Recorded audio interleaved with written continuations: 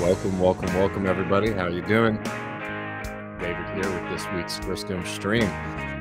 Got a full house today. We've even got Mr. Leck joining us in just a second. And we're going to be joined by Common Sense Skeptic to talk a little bit about Elon Musk and his many strange, and in some places, maybe fraudulent companies. Really looking forward to that.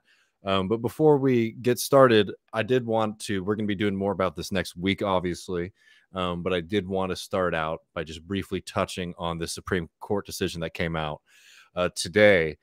The Supreme Court, if you didn't see, ruled against organized labor in a pretty damning and dangerous ruling today. The case was about the International Brotherhood of Teamsters, a local affiliate of them, who were sued by their company for when they were on strike action, leaving concrete in some of the vehicles owned by the corporation. The corporation has been trying to sue these workers and this labor union for damages. And in an 8-1 decision, the Supreme Court ruled with corporate power here. Really dangerous ruling, because I think it's important to understand exactly what's at stake and what we're talking about, because the headline, obviously, is that the Supreme Court is ruling against labor. The specifics of it are why it's so dangerous, because it's not just about the right to strike. That isn't even what was on the docket. The right here is the right of corporations, allegedly, to be able to sue workers for damages to property and damages to their profits that they suffer during a labor dispute. This is massive, because this means, what's the whole point of a strike? The whole point of a strike is to punish the bosses and the people at the top of the corporation so seriously that they have to come and listen to your demands as the people who do the work and do the labor. The Supreme Court making this decision is a direct affront, a direct threat to that right, because if you go on strike for 3 months and Amazon loses a couple $2 billion to then be able to argue in court, look, the Supreme Court said that workers are liable for the damages done while they are on strike. It's a really dark moment. And remember, this isn't new.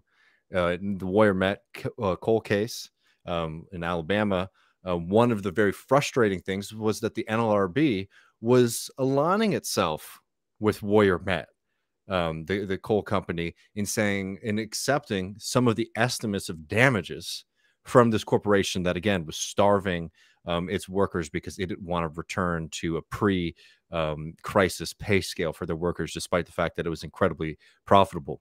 Just another example of how dangerous the Supreme Court is as it is currently constituted, and and just in general. Remember, this was 8-1. So, of course, all of the Trump guys voted against these workers, but also so did the Obama appointees as well. If you've been watching this program, you know that the Supreme Court is a direct threat to working people, a direct threat to democracy. And it's beyond time, I think, for people who have been too cowardly to say that we shouldn't be living under a system where 9 unelected people basically get to sit on top of society and rule and act in the interests of the rich and powerful. All those people who've been afraid to say we need to do something about the court. This kind of thing is only going to get worse over the next few years. So we'll have more coming on that in the next couple of weeks. But I want to make sure that we talked about it, because it's a really damning ruling. And also, I think a lot of people didn't understand what is exactly at stake here, in that corporations having the ability to sue striking workers for their activities. But without further ado, I think it's time to get to the main event. And we're going to be talking about none other than Elon Musk. As I say oftentimes, sometimes I feel like Elon Musk has been personally trolling me. His move to Austin has been really damaging to people in the Austin area, not the least of which the workers here. We had Gus Bova on recently to talk about a worker who died building the Tesla Cybertruck facility, just about 10 minutes down the road from me here. And I think most of this audience already knows just how dangerous of a leader and a boss Elon Musk is. But I think it's also important to look at, it'd be bad enough if all of these people were sort of being ground down, by some tech wizard. the thing about Musk is he creates tremendous suffering for his corporations, and the payoffs are very, very limited. Like, I wouldn't take that deal in the first place, don't get me wrong, but this guy is doing a lot of nasty stuff to people for very little, except in most cases to stroke his own ego. But without further ado, let's bring on the Common Sense Skeptic. The Common Sense Skeptic runs a YouTube channel of the same name. You should definitely check out those videos. I believe there's links below for people to check it out if they haven't. Thank you so much for joining us, CSS. Yeah, thanks for having me. Really happy to do this. We've been talking about for a little bit. And of course, coming out from the shadows, Mr. Matt Leck, my fearless co-host, joining me this week for a Griscom stream. How you doing, brother? I'm doing very well. Happy to have the majority report release delayed a little bit today, just so I could be here for this discussion. Thank you so much, Matt, for taking the time. Well, of course. For folks too, by the way, as you know, these are usually more interactive. We're going to be talking for a bit on Musk. So if you have questions or points that you'd like to make, feel free to do those in the chat, and we'll try to get to some of those as we go. Of course, we appreciate all versions, but very much we appreciate super chats if you're able to. But anyways, friend, I mean, I know there's so much to get to, so we shouldn't dilly-dally too much. I was thinking we could maybe sort of walk through some of these companies which you've investigated and debunked in depth. And I think maybe we should start with SpaceX, most notably his Starship, which blew up very recently over South Texas. There was a lot, like, the response to that from Musk and his big fans was pretty funny. Basically, instead of seeing something like that as like a pretty big failure, I mean, what did they call it again? An unintended, would you remind me? An RUD. RUD. Rapid unscheduled disassembly. So beautiful. Hilarious. I mean, this sort of comedy, that and the let this sink in, you know, just it's like Richard Pryor's back with us. But yeah, I mean, you know, what were the claims that were coming out of that from Musk and his people around the launch, and just the people on the outside who support him so much? And, you know, what were some of the things that sort of struck you that, like, maybe the public wasn't getting the full extent of what happened down in South Texas that day? Yeah, we just put out a video.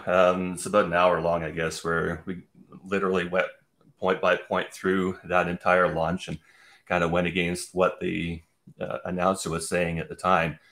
But there was supposed to be a mission, right? The thing's supposed to take off from South Texas and fly across the Atlantic and fly across, I think it was Africa, and eventually wind up off the coast of Hawaii. And that was the mission. That's what it was supposed to do. But then you have the commentators towards the end of it, when they know the thing's about to go, saying, oh yeah, no, anything after clearing the tower is icing on the cake. And it's like, no, that wasn't the mission. The mission was supposed to be this. And even at, you know, with what they had planned, they weren't going to be recovering the booster. They weren't going to be recovering Starship. You know, they were just going to plop them down in the water. As it turns out, it looks like the wreck actually managed to land in Mexican domestic waters, judging from I think it was the NOAA weather satellites. It's actually south of the U.S.-Mexico border. If you see where the green blob is on the video frame that we used. So then, about a week after the launch, Musk does a Twitter Spaces, and we did another hour-long video on that, where Musk is going through the way everything kind of coalesced over the launch. And what it comes down to is him saying that this version of that machine was basically Frankenstein together. It was unmatched Raptors, and it was bad hydraulics, and it was this and it was that. And basically they just launched that to get it off the pad and into the water so they can move on booster, I think it's 9, and Starship 25, I think is the next one that they're planning on going with. So the FAA, being the licensing agency, if they had any clue that that's how this ship was being assembled, and the parts that they were using being so mismatched and so inappropriate, that I think is going to play a huge role in the federal case that has been brought against the FAA as the licensing agency. So, I mean, with that, I mean, with the government oversight and oversight of this, I mean, when it comes to FAA, I mean, is it that they're, in your opinion, that they're being misled, or do you think that they're not really investigating this, closely enough before launch? I mean, what's the reason, for example, that they're able to get away with some of these things when it comes to government regulation of SpaceX? Well, the federal lawsuit that's being brought against the FAA in District of Columbia outlines how the FAA abdicated their responsibility in writing the DPEA to SpaceX. So SpaceX was allowed to write this document that the FAA was supposed to be writing, and they came up with a FONSI ROD, which says a finding of no significant impact, saying on paper that the explosion and negative effects from a Starship would be no different than it would be for a Falcon 9 doing a supply mission to the ISS like that site was supposed to be doing, right? Of course it's going to be different, but the FAA handed it over to SpaceX. They said, you write this document. 3 SpaceX employees and a guy from an infrastructure company teamed up to write up that document. And then they handed it over to the FAA. The FAA signed off on it. And now the FAA is in trouble. Yeah, I mean, we'll get into some of the other companies, but like, in addition to like Musk being able to take advantage, for example, of things like low interest rates to sort of run these debt-printed companies for so long, a big part of Musk's, I think, ability to sort of fuck up this badly across the board has been that the U.S. government seems to be very much asleep at the wheel when it comes to his many different companies. I mean, could you tell people a little bit, because I think some people also are not as clear on this. This isn't just money. Like, what Musk is doing with SpaceX in general isn't just money that's coming out of his own pocket, right? None of it's coming out of his pocket. He put in the original 100 million or whatever it was to get the Falcon prototypes done way back in the beginning. But he has to do funding rounds about every 3 to 6 months to raise another $1 billion to keep the lights on. Like, SpaceX is dependent on the venture capitalists and these funding rounds. And anybody who thinks they're not is just not paying attention. You know, he gets compared to Bezos a lot, and Bezos takes a lot of heat. But Bezos actually does take $1 billion of Amazon stock every year to finance Blue Origin. And Musk doesn't do that. He's using your money. He's using NASA's money. He's using taxpayers' money. And all of it, everybody thinks it's coming out of his pocket, but none of it is. Yeah, and I mean, like, this brings up another, associated company here, which is Starlink, right? Yeah. The satellite Wi-Fi corporation, and if correct me if I'm remembering this wrong, but I remember, he was doing, he does this every once in a while, but like particularly at the beginning of Russia's invasion of Ukraine, he just tweets out, Starlink is on in Ukraine, and like there's questions about like how you have to actually set up that system in the first place. But he then turns around, a few months later and basically starts demanding that the United States government or the Ukrainian government themselves start paying him for this service that he, got lauded for, basically as this benevolent and kind billionaire who's looking out for people. Oh, he took all sorts of positive free press over that. But the fact of the matter is, the U.S. government, I think it was France and Poland, there's 2 other foreign countries anyway, were buying the Starlink dishes off of him in the beginning for 3 times retail for the discontinued round dishes. So it's war profiteering on Musk's behalf.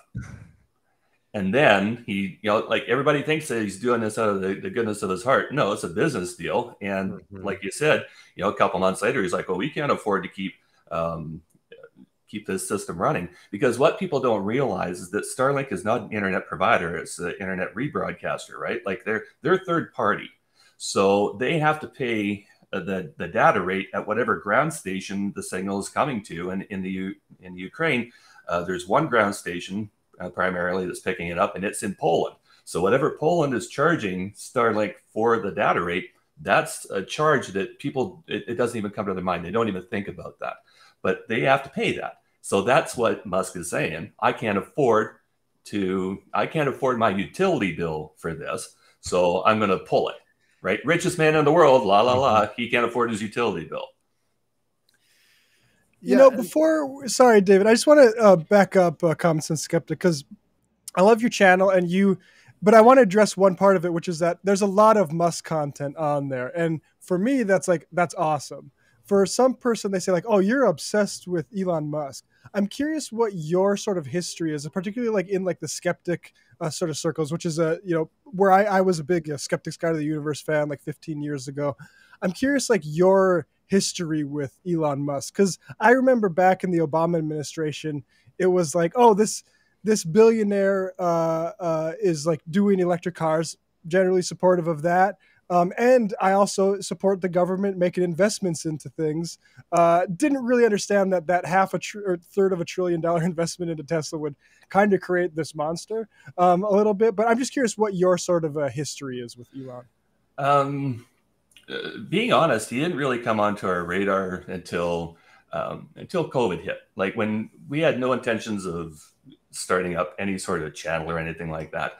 But COVID hits, everybody is, homebound, and we're having these debates online over and over again with people. And, a news story would come out, and one of us would say to the other one, like, Musk said this, and that doesn't sound right. Why doesn't it sound right? Well, let's work out the math. So we got to the point where we were so strong in the arguments that we thought, rather than having the same argument over and over again on Facebook or on Twitter, let's just make a video and we'll nail everything down. We'll do the math and we'll show everybody this. And anytime that somebody says something stupid, we'll show them the video. And that was July of 2020 is when we released our first one. So we're coming up on our 3rd anniversary. But early on, like the electric cars, great. Everybody's for green energy if it is green energy, right? And that's not really the way that works out after the numbers are run anyway. Private access to space, fantastic. Let's figure out how to get our guys back up into space without using the Russians. So if you're looking at those two things on the face value, then yeah, you want to support that, because why not? That both of them sound like great ideas. But then you run the numbers on batteries, or you run the numbers on Starship. And our first episodes were on Starship because there was just no physical way for Starship to possibly do what Musk was saying he was going to do. So the very first one was the rocket design. That's July 1st, I think 2020 is when that one came out. So we started off as fans, or at least not skeptics of him, and taking all of the mainstream news at face value, how they were reporting him. He's a genius. He's doing rockets. He's doing electric cars. He's the next Einstein, whatever. But then pedo guys stuff, that kind of stuff comes out, and you go, okay, if this guy was really that smart, he wouldn't say something so stupid. And once there's forgive the term, chink in the armor, then you have to pry it apart, right? We're sitting here homebound during COVID, and we got nothing else going on. So the brain starts picking away at all these different stuff. And there's always dirt. Like people say, yeah, you got a lot of Musk content. Yeah, I do. And, you go into the space hotels, and we've done crypto, and we did a 3-part series on Kevin O'Leary. But Musk is the golden goose. He's the gift that keeps on giving, because he's always doing something stupid. Yeah. Right? Saying, being something stupid. So, if people go, okay, well, why don't you dig into Blue Origin? Well, Blue Origin's not making stupid claims. They're not saying 1 million people on Mars by 2050. They're not saying they're going to land an upright cigar tube on the moon. They're not saying they're going to figure out orbital refilling in the next past year, right? Like that was supposed to be done 2022. They probably haven't even started working on the nozzles that they got paid $13 million for. But Blue Origin is, in a lot of cases, what people think SpaceX is, right? It's financed by the billionaire. So Bezos, he doesn't have to be as public. He doesn't have to be as bombastic, because he is he's financing everything on his own, right? There's 2 very small investors in Blue Origin. NASA's now given them the bigger contract for the second moon lander. But up until that point, Bezos Bezos had only taken millions of dollars from the US Space Force and from NASA. That was it. Musk has to rely on the bombacity to keep raising the funds every 3 to 6 months to keep the goddamn doors open. Right. Mm-hmm. I mean, like, this is I mean, we've been covering Musk both on Left Reckoning, but even back in the day on the Michael Brooks show for years now. And I think one moment that was a bit of a turning point for some people, because cards and tables, like, I'm a socialist, so like I generally don't trust billionaires in general. But I think one moment publicly that was a kind of turning point in sort of breaking the cult around Elon Musk was when those children were stuck in the cave in Southeast Asia, and Musk just designs this bizarre submarine. And then when they said, we don't really need this, he accused the divers who ended up saving those kids of being pedophiles. Yeah. Right. And it's amazing, like, how much, because whenever he does these things, he gets just the most incredible press. And I think it's starting to wane a little bit with Twitter, which in some ways does sort of annoy me that it took, I don't know, like the place where people hang out and post memes and stuff online to be the thing that infuriated the general public, but whatever. Well, that's the thing, just to jump in here, Musk gets all the positive press when he says that he's going to help people out in a crisis, because never waste a good crisis, but he never gets the backlash when he fails to follow through with it. So the pedo guy submarine, that was one thing. The Flint water situation, that was another thing. The Puerto Rican power, he was going to supply Puerto Rico with solar power. He couldn't get that working, but very few agencies were covering that. And the ventilators for COVID, right? Giga Buffalo was supposed to be pumping out these ventilators that they're going to make out of old spare Tesla parts, and he didn't get torn apart for that kind of stuff. So he uses these issues as vehicles to impress investors by performing the impresario. Yeah, I mean, it's I'm glad that's sort of been my impression of Musk. Like you say, even more than Bezos, he's like performing for investors as much as embodying the tech genius. Yeah, and yet when you break down the genius claim, you don't have to go any further than Hyperloop to know that the guy's just a brain dead moron. and like sort of afraid of people. Like I can't get over the like his discussion of public transportation and like his aversion to it, like he's Howard Hughes or something, and he's determining and getting invited by localities. And that's what really offends me, especially, is when, like, this mayor brings in Elon, say like, "Ooh, maybe we could do a Hyperloop here," and that stuff has got to end. So you remember when this is 3 or 4 years ago, I guess now, when his tunnel traffic system was supposed to be the next big thing, right? And you got this video of the car pulling up into the parking spot, and this little it comes onto the skate, and the skate drops down by elevator, and all of a sudden you're into this freaking network of tunnels going every which way, right? Nobody ever explained the limitations on that system. The first one being the number of skates in that system. Where are they getting parked at one end? And if there's no skate in the parking spot, when you need to go down the elevator, you can't get down the elevator. And then you've got all of these tunnels that are running in parallel with each other, going every which way underground, because hollow earth.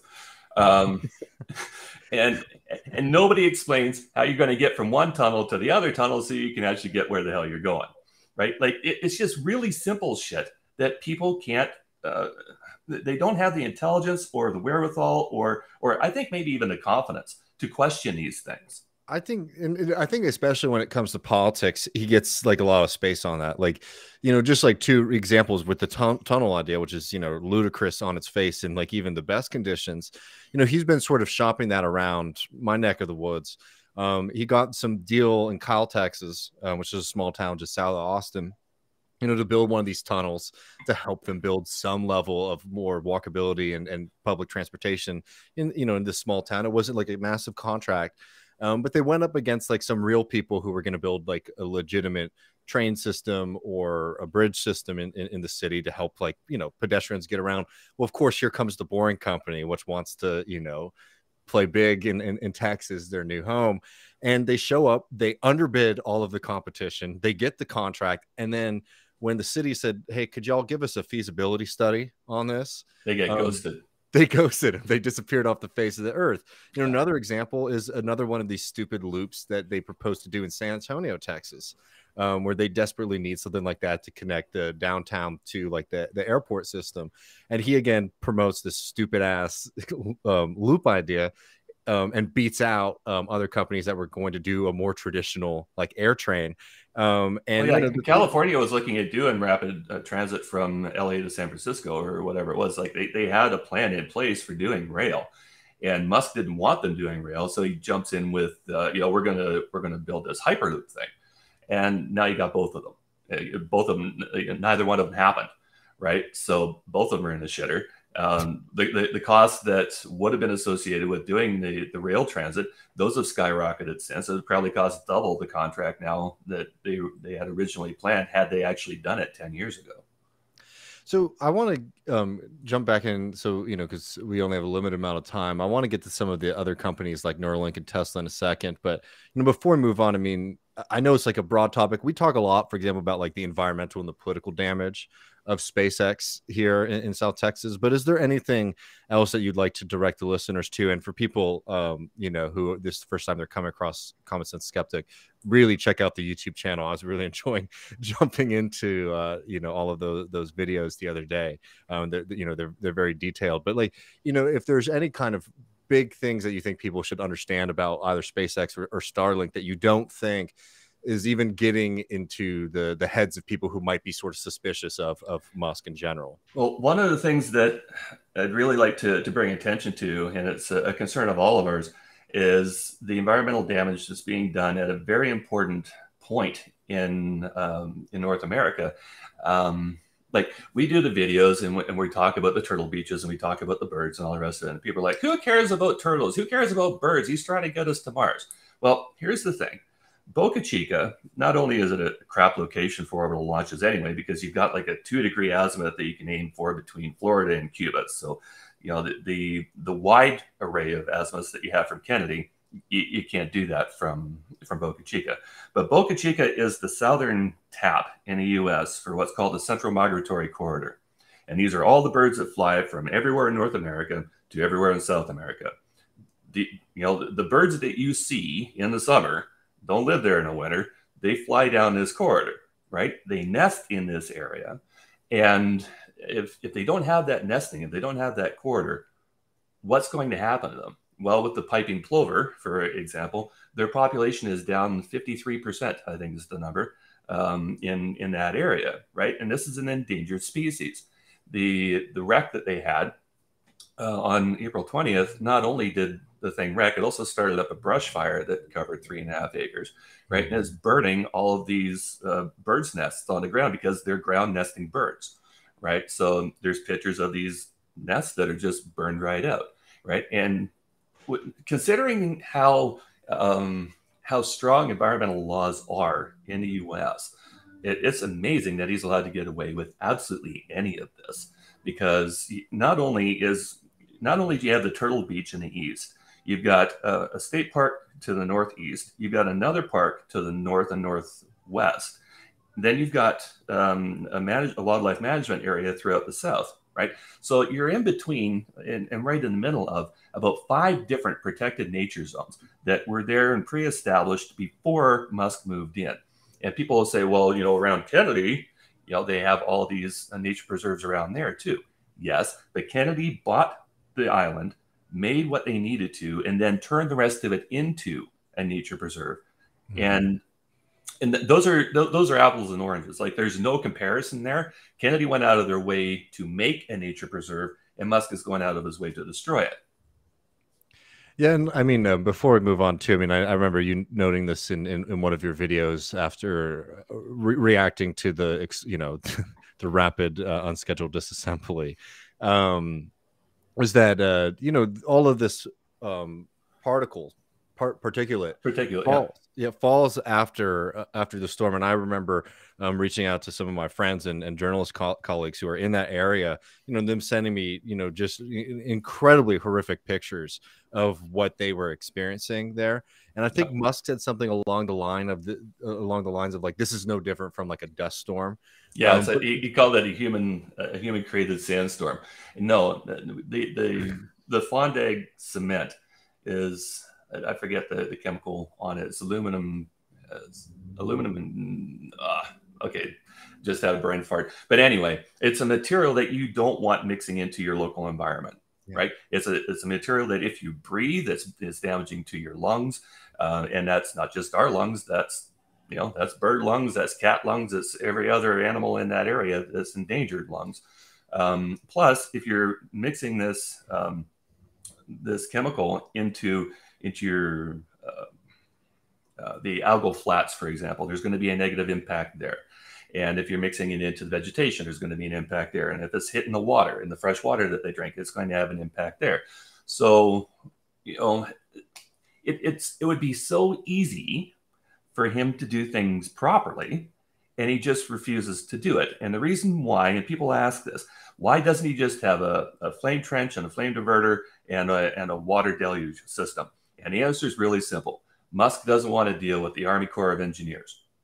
He has to deal with them to make this happen. So what he's suggesting in its place is this milk stool that didn't work worth a shit. And then because it destroyed it so completely, now he's going to try this metal steel plate that's water cooled. And that's basically, and we said this in the last video, that's his not a water deluge system, right? Because if it's a water deluge system, he's got to go through the AOC. But if it's not a water deluge system, like it's not a flamethrower or not a launch tower, like the launch towers that he's got there, was never approved. There's no permits for that at all. It can be taken down by the FAA anytime they want because there was no permits, but they haven't stepped up. Yeah, I mean, it's next level stuff. Well, let's move over to the big one, if you don't mind. Let's talk a little bit about Tesla. Because that is why, for a lot of people, why he's so famous, and for his defenders, he is like the one who is saving the earth by pursuing, the electric cars. These things have been just riddled with issues. I mean, one thing that I think is really notable, especially early on, is I think there was always a big discrepancy in the way that Tesla was sort of viewed. Versus the amount of vehicles it was actually producing, which I think really, really harmed. I really confused a lot of people, because the way people would talk about Tesla, you would think that almost every vehicle in the United States was slowly being replaced by a Tesla. Small fraction of that. But on top of that, I mean, there's this really dangerous stuff, particularly with the AI, the self-driving vehicles, which have already cost people their lives. And one thing that is really striking to me across the board with Musk is it seems like he's not even really listening to a lot of his engineers in the process of building these vehicles. Yeah, well, that's across the board. That's obviously Neuralink, because all the original founders from Neuralink quit. That's at SpaceX because Tom Mueller retired, and then he immediately started up his own space program. Or rocket program, not space program. I guess there is a difference. But yeah, Musk figures he knows all. Like he knows more about manufacturing than any person on Earth. It's like, oh, if you could get slapped through the computer, buddy, you would have been. But he makes all these grandiose claims, and from the news articles, from the people who are brave enough to speak up, that if you say anything that contradicts anything he says, you're fired on the spot, and that's all there is to it. And you can't even go to court because he signed a frickin' argument where he controls the arbitrators. So, and Christina Ballin, that would be a perfect example there. A brilliant engineer, pretty much solely responsible for curing some of the biggest ticks in the Model S and the battery packs. I think it was the Model S that she worked on. Her initials are engraved into the battery cover in a little hieroglyphic, right? That's how important she was to getting that all taken care of. And as soon as she spoke up about some things that she was seeing about the factory and some safety concerns that she had, she got fired. She got accused of not theft, but embezzlement, destroyed her reputation as an engineer. And the girl still can't get a job in the industry because Musk just had an absolute heyday embarrassing this woman publicly, right? And basically, if you're working at Tesla, you've got to be able to keep your mouth shut. And, well, honestly, if you're working at Tesla or SpaceX right now, quit while you can still take some sort of prestige out of having that on your resume, because eventually that's going to change. Yeah, I mean, can we talk a little bit about some of the design issues with these vehicles? I mean, one thing we've made fun of a lot on this program were those the yoke steering wheel. Yeah, I want to, but I also want you to address. So there's one thing I've sort of like dialed back, which is the criticism of exploding Teslas, because I get a lot of Tesla fans come and say, you know, actually they explode this percentage less than combustion engines, and to me, that's not so impressive because combustion engines, like, yeah, that's literally using explosions as a motive force. But I'm just curious, like, where you came down on the exploding Teslas thing. And also, let's talk about the yoke, too, after that. And did you see the music video that we just put out a couple days ago? I did, I didn't know. I cut about 70 different Tesla fires together and put it underneath Prodigy's fire starter. Oh, great! I saw that thumbnail. Yes. Yeah. So I mean, that was just something that I got to do while everybody else is off doing their other stuff. But the fact of the matter is, even if they were a similar percentage, let's say the same number of Teslas per capita are blowing up as, you know, compared to ICE vehicles. An ICE vehicle on fire is going to be out in an hour. It's going to be cleared in 3. If a battery-powered EV catches fire, that sucker's burning 16 hours now and another 8 hours in a day or two, and it's destroying everything around it. You can't move it out of your garage because, you know, the power is gone, right? You can't even drag the damn thing back because you can't get close enough to it. If a Tesla catches fire, it's burning to the ground, period. Right. And it's going to take 3 or 4 times the amount of water just to cool the area. You're not ever putting out the fire with water, right? It's just to cool the area. You're using like 3 or 4 times the amount of water that you're using on a freaking house fire, right? You're talking 17, 18, 20 engines worth of water if there's no hydrant nearby.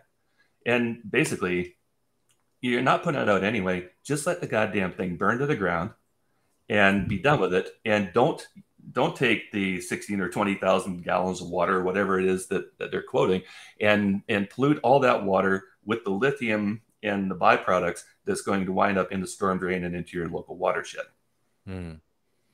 Yeah, and I can't help but think of that sort of the intensity of the burn, like you say, when you see the Hyperloop images, and it's like, well, what happens if one of these things like smashes against the wall and starts exploding? Like in Vegas Loop, that's bound to happen. And that's actually the video where you caught wind of us, I think, back in 2021 when we only had like 6,000 subscribers or something like that, right? That's when we did the Loop video. But we walked through, there was a reporter that actually videotaped the entire loop, right? So they went all the way around. So we went frame by frame through that, looking for emergency measures, looking for sprinkler systems, looking for escape staircases. None of it. There's like a fire extinguisher, typical handheld fire extinguisher at the right by the entrance to the tunnel at the only underground terminal. But we weren't seeing even exit signs this way or arrows pointing or anything on the floor, nothing on the walls.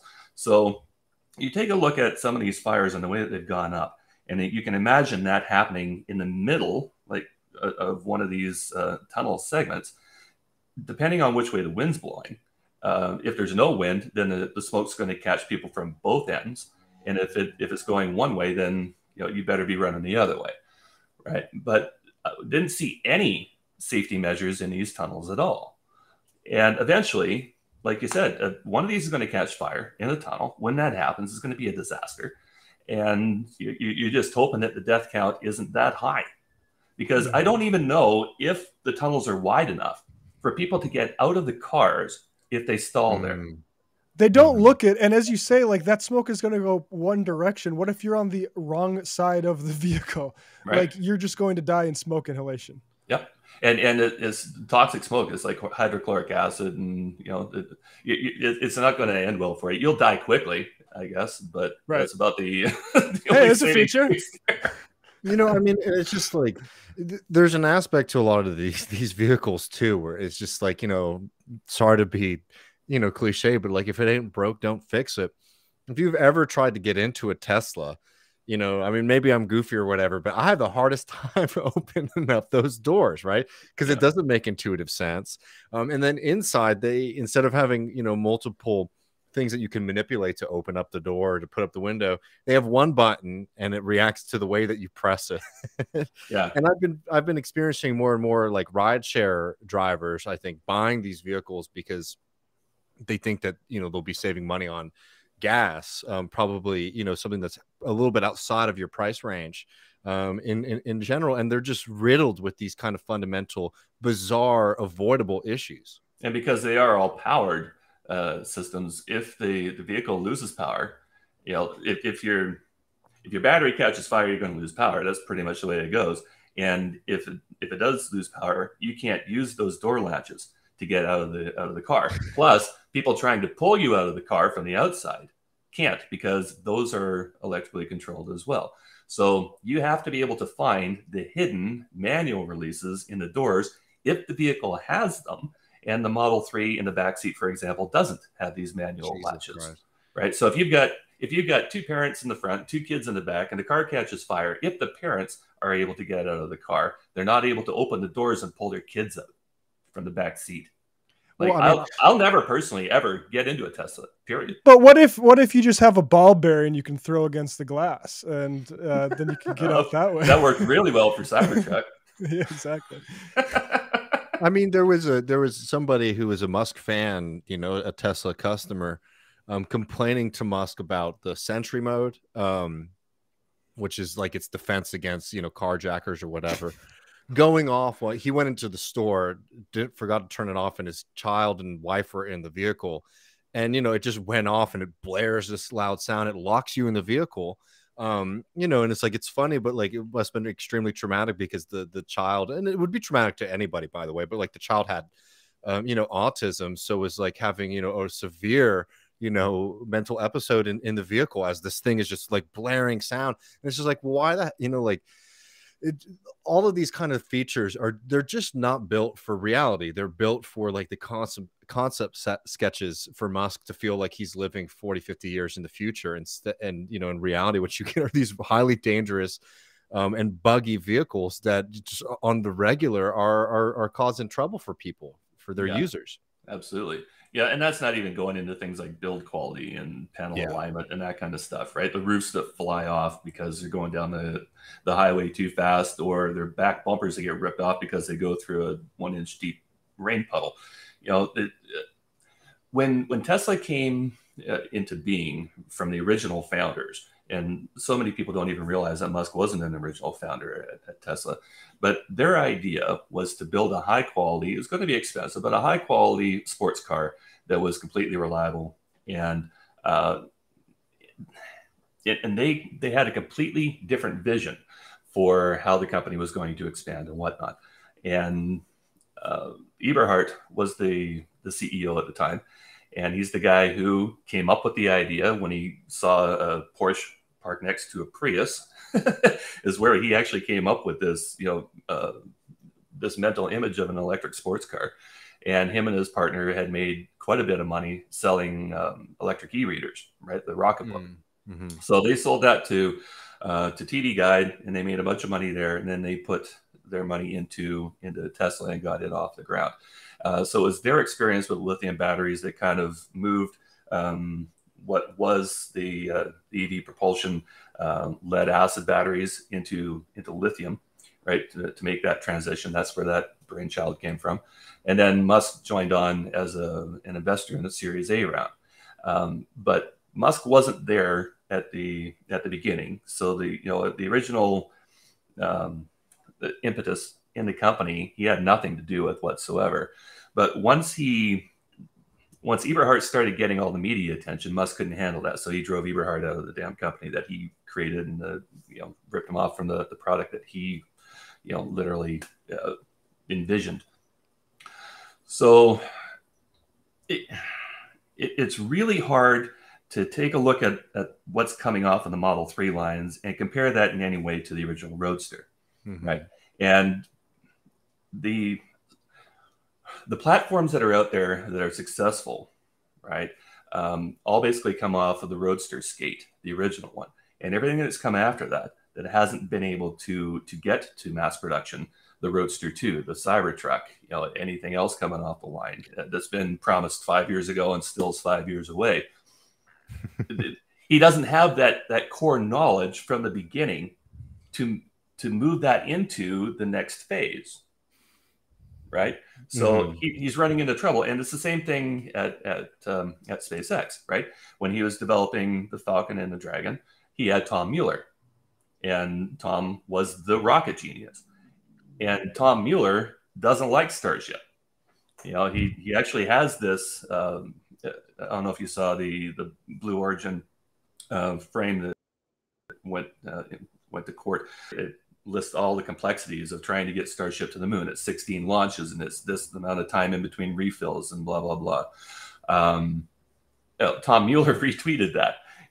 So after he left SpaceX, so Musk comes into a company thinking that he knows everything, but the people who actually know anything are gone.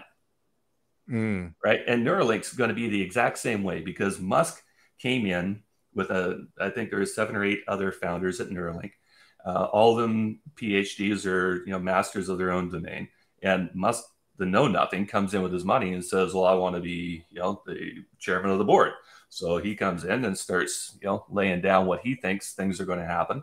And they're all like, you know what, even though our names are on the patents of the robot that you're going to use, we're out of here because we can't handle you anymore, right? And it's just his pattern is so easy to spot, and yet so few people are actually seeing it. More and more now, but it takes a lot of awareness to get those types of messages out.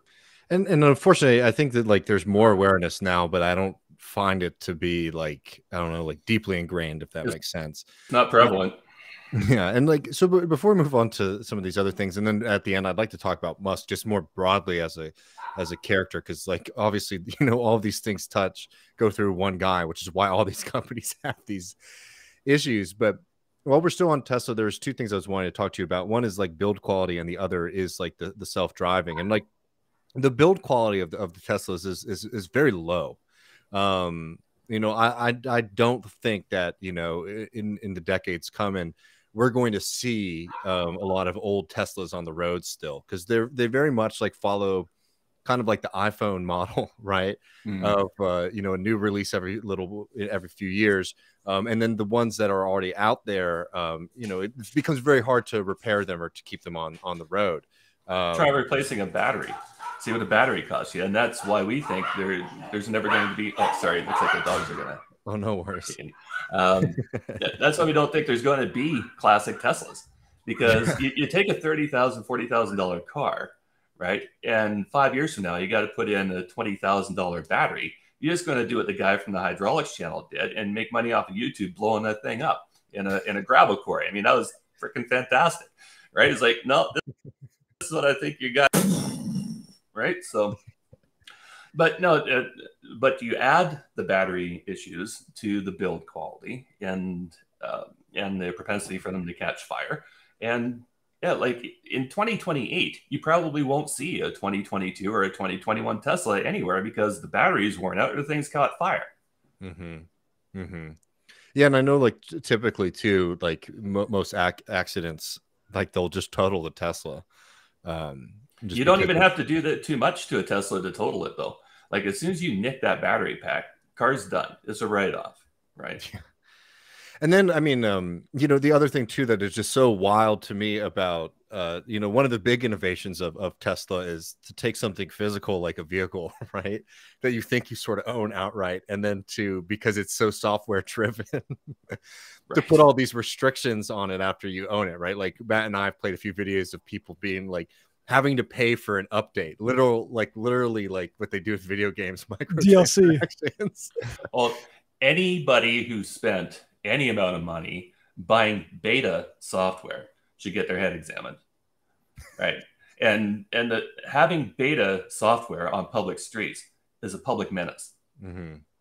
Oh yeah, I mean that's one of the things we can't absolutely stand. And maybe I'm wrong, but to me when I hear beta, like I know motherboard manufacturers, when they release something beta, like this happened recently with Asus and Ryzen motherboards, that's kind of a code word for like, we might not want to cover this under warranty if something goes wrong. I don't know if that's the deal with the Tesla stuff, but I do know there's that recent recall that a lot of the Tesla folks were like, it's actually not a recall. They just had to do a over-the-air update for everybody. And when you actually look into why they had to do it, is because they were screwing around with the regenerative braking thing in a way that was counterintuitive with folks and forced them to opt into it. So it's like, yeah, that sounds like a recall to me. Yep. You did something, you messed it up, now you got to fix it. That's a recall. It doesn't matter if it's software or physical. Right.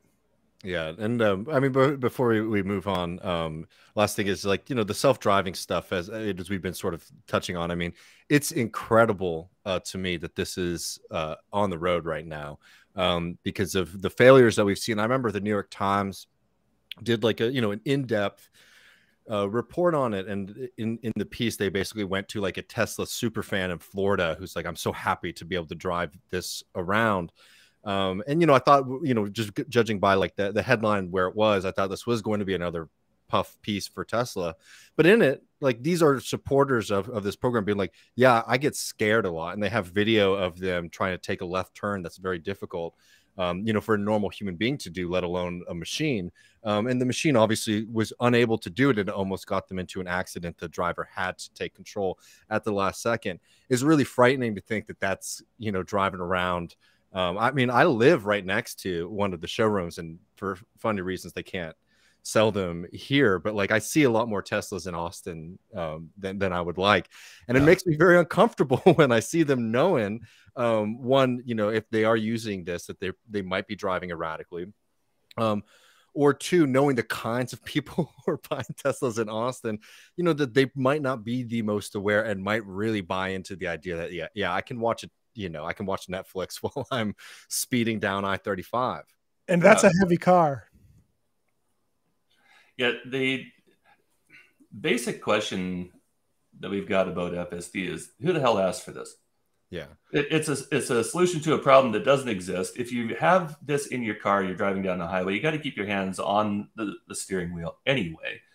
And it's kind of like letting your 3-year-old drive, right? Where you have to, like, it's just more anxiety on a normal drive than what you would have if you're just driving your goddamn car. If you don't want to drive, take the bus, right? but these people who feel the need to play video games while they're getting from point A to point B in basically a lethal weapon if the thing goes off the rails. Who asked for this? If the vehicle's not going to perform as a robotaxi, and let's be honest, it never will, then you don't need FSD. This is billions of dollars in research, spinning wheels that really, at the end of the day, who gives a shit, right? Your car is not going to go out and make you $34,000 a year or whatever it is that Musk said it was going to. Because if everybody did that, what's the market? Seriously. Right? Like, does nobody at Tesla or SpaceX run numbers? Because the numbers that we run, it doesn't take advanced math degrees, but boy, can we blast holes in this stuff pretty easy. Yeah. And then, I mean, last thing I'll say on this before we move on too is that, they're not the first people to sort of investigate or be interested in this kind of technology potentially. What is unique about Musk is his willingness to put this on the roads before it's proven it's safe. And his willingness to lie about it. Yes. Well, I mean, I want to because I don't want us to run out of time. I want us to talk more broadly about Musk in just 1 second. But I mean, I think one of the most draconian, one of the nastiest companies that he runs, has to be Neuralink. It's frightening in the world that he promises to people. To me, generally, I'll admit. But also in what it's practically doing. I mean, the torture of those animals. I mean, could you talk a little bit about Neuralink, Musk's grandiose claims about it? I know you did a really great video sort of breaking it down, because it really, truly, out of all of his companies, I think is one that people know the least about, but it's probably one of the more horrifying ones. Well, the stat that people should know right off the bat is that, according to reports, 1,500 animals have died at Neuralink. Not all of the monkeys. Some of them are rats. Some of them are sheep. Whatever. It's 1,500 animals that have been tortured to death, getting holes drilled into their brains. For something that Musk thinks you're going to be able to go to a mall kiosk in 10 years and have one of these installed in 15 minutes. This is open brain surgery, you freaking idiot, right? Once air hits the brain, you're never the same. This is a credo of brain surgeons. And okay, let's say you've got this dollar coin sized thing sticking out the top of your head. And it is going to be sticking out the top of your head because it doesn't match the width of your skull plate. And that skull plate is gone, right? Like they're going to drill a hole out of your skull and they're going to throw away that bone and they're going to replace it with this electronics that's got inductive battery charging requirements. So what happens when you charge up a battery inductively? It heats up. A hot spot on your brain, that can cause a heat stroke, right? Yeah. Even if it's only 2 or 3 degrees, it doesn't take much for you to be out in the sun for you to stroke out because of heat, right? So if you've got a hot spot on the top of your head, that's going 2, 3, 4 degrees higher, then it's going to sizzle your brain a little bit, right? It's at least going to dry out the area. And if that battery leaks directly into your cranial cavity, you're history, right? So they're not putting any serious thought into any of this. And one of the reasons why I think most of the people at Neuralink who founded the company have left is because of Musk's insistence that rather than being rather than giving paraplegics, for example, the ability to control their hands with their mind, right, which is something that has been done for 20 years, right, in various labs, is not mainstream, but it's, it is something that's been worked out by Miguel Nicolelis, which is where Max Hodak, who used to be the president of the company, got his training. Like the whole monkey eating the banana Slurpee while playing the video game is a direct ripoff of a Nicolelis experiment that was done 20 years ago, right? Mm-hmm. But rather than that being good enough, no, Musk has to turn this thing into the fucking Matrix, right? Where you're going to be able to download, kung fu and the French language and the ability to play a guitar directly into your head. No. You have, if that's what you think, you've got no idea where those centers are in your brain, nor the accessibility of 1024 microwires at the top of your head to reach those centers. Most of them are at the center of your brain, right? Mm-hmm. You want this robot sewing microfilaments into the center of your brain?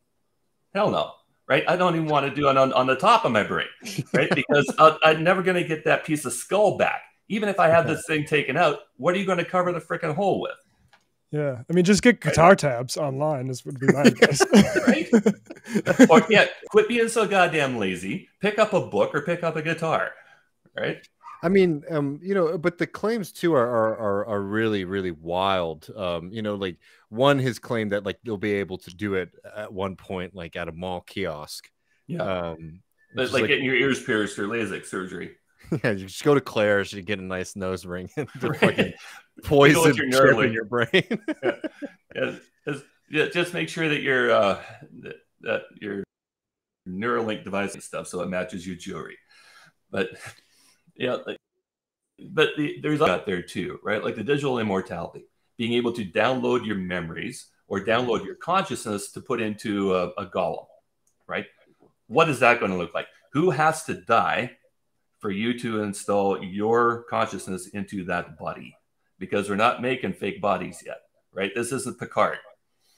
So it's just the general lack of thought that goes into it. And for that video that we did, there's like 12 or 13 people all sat around in the semicircle, and every single one of them was smarter than Musk, who was sat at the center.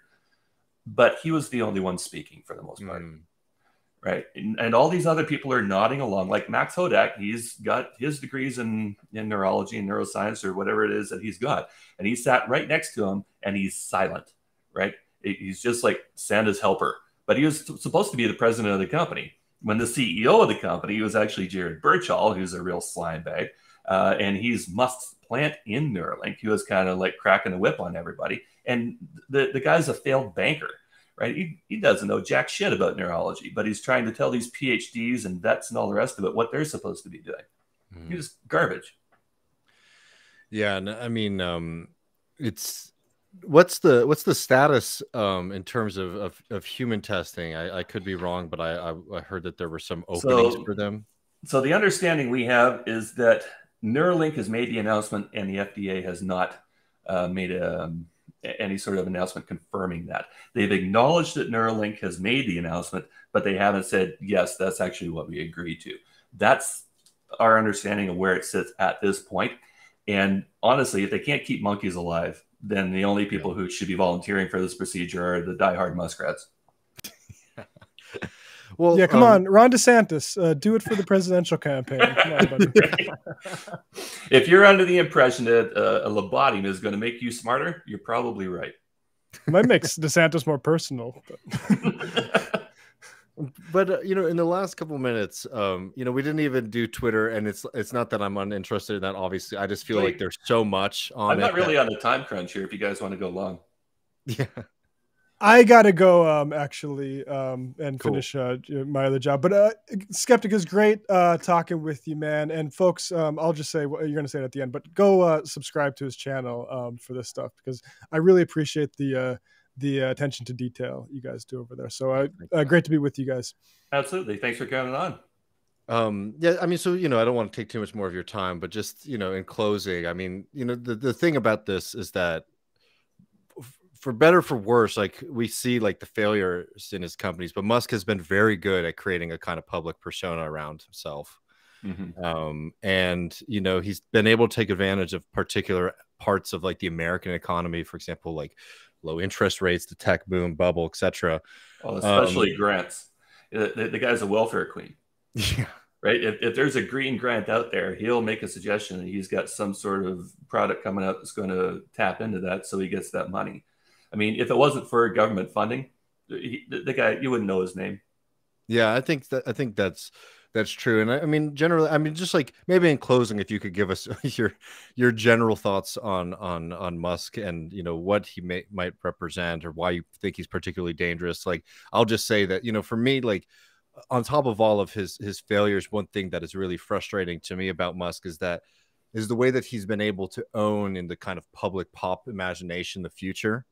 Right. And I think a lot of the excitement around him comes from like, oh, this guy is this, brilliant, but maybe a little odd inventor, who's going to bring us into the future. And all the people criticizing him are just jealous, angry, or are invested, in competing companies. I also think it's undoubtable, too, that so many of the people who are his diehard fans also have a lot of money tied up in his companies. And his companies, for the most part, don't produce enough, right? Like Tesla doesn't produce enough to be considered like one of the biggest car companies in the world, right? But it has a massive, valuation. So what does that mean? It means that his companies are very sensitive to public perception. But I'm curious what you think after, spending so much time looking into all of his different companies and the guy himself. Well, the best way to describe Musk and his followers is cult. Yeah, like it comes down to 90% of the world is sheep, 10% are leaders. They need someone to follow, and Musk is that, right? In the absence of religion or somebody more worthwhile, then they glom on to who the mainstream media is calling a genius, and they can point to certain specific examples of things that they think he's done when he actually hasn't had anything to do with those particular products, especially in their initial concept or development. And a lot of it comes down to, and kind of touched on this before, people right now either don't have the intelligence or confidence to stand up. We get told a lot of times that you can't criticize rocket engineers because you aren't one. Mm-hmm. Fuck off. Seriously, yes, we can, because we can show you using addition and multiplication why the claim is garbage. Mm-hmm. You know, and that's the whole premise of the channel. We don't go into what our education is, none of it. Like, there's no personal details, and that's why we've got the avatar up here. It doesn't matter who we are. We're showing the people who follow our channel how to think for themselves, how to take a claim that doesn't sound right to you and make it sound right, or completely dispel it. And it's easy to do. People just don't do it. It's easier to follow along with the crowd. And like you said, there's a lot of his followers have got a lot of money tied up into his companies, and they keep following him and they keep pumping it because at this point they're into a sunk cost fallacy. They either need to average down, or they need to break even, or a lot of it doesn't.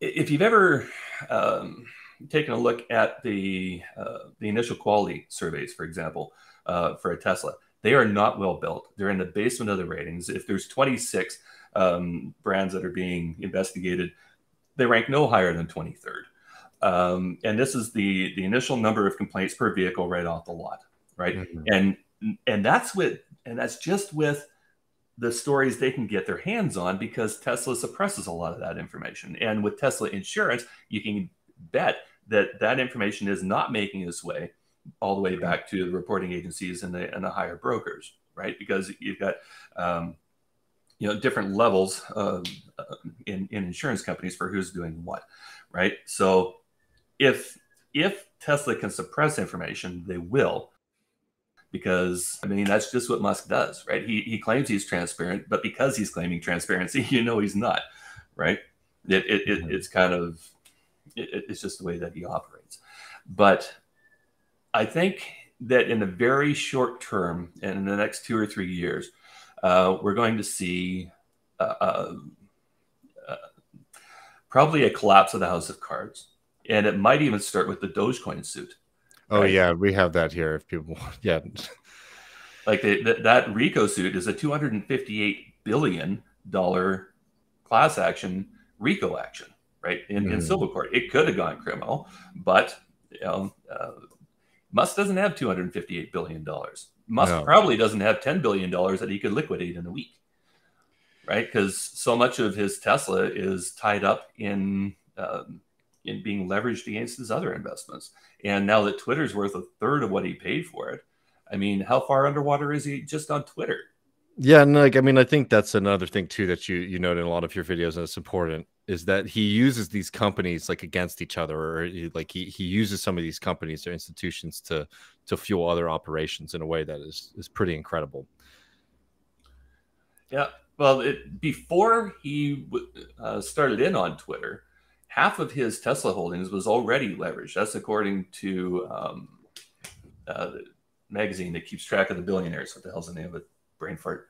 Anyway,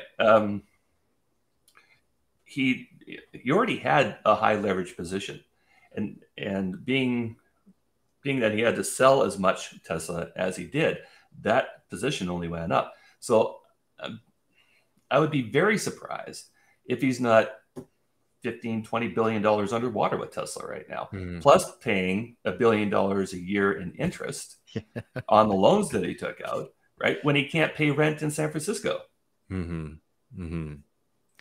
Well, everybody, if you want more of that, you should definitely be checking out the Common Sense Skeptics YouTube channel. There's a link below in the show notes. It's a really excellent channel. You should definitely be subscribing and keeping up to date with what they're doing. I mean, they do other stuff too, like crypto. Glad we saw that scam as well. It's a pretty incredible world out there right now, friend. Yeah, there's so much for people. They're exposed to so many different things. They're supposed to be the next great thing, and everybody wants in on it. And you have to realize that if you're not in at the beginning, then you're going to be left holding it at the end. Yep. Well, thank you so much. Really appreciate you taking some time and joining us today. Fantastic. Thanks for having me on. Of course. All right, folks. Appreciate all of y'all. We'll be back this Sunday with a bonus episode.